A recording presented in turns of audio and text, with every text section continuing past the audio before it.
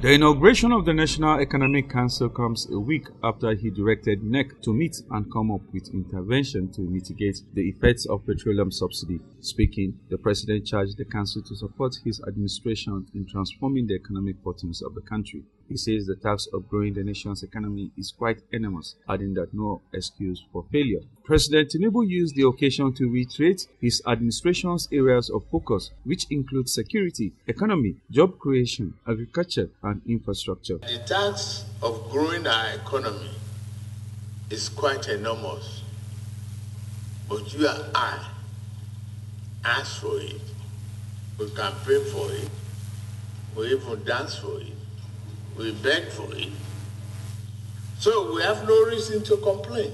He said his administration would be impartial and govern according to the Constitution and the rule of law. The president vowed to defend the nation from terror and all forms of criminality, as well as promote economic growth and development.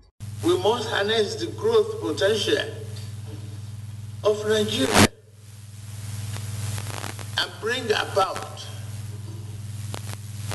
serious development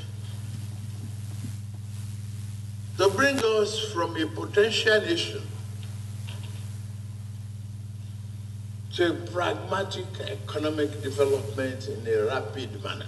The National Economic Council, established by the provision of the Constitution of the Federal Republic of Nigeria, with the mandate to advise the President on economic affairs of the nation.